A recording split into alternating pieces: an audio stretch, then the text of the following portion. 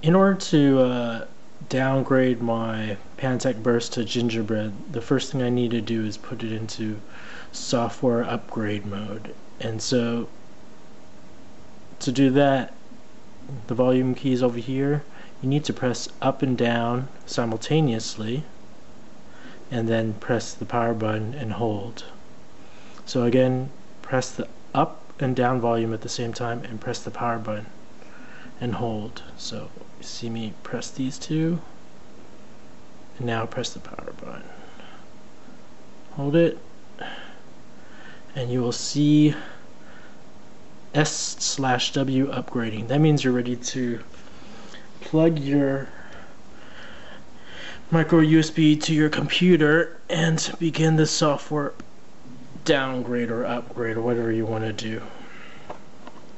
So I'm going to go to the next part, which is the computer software part.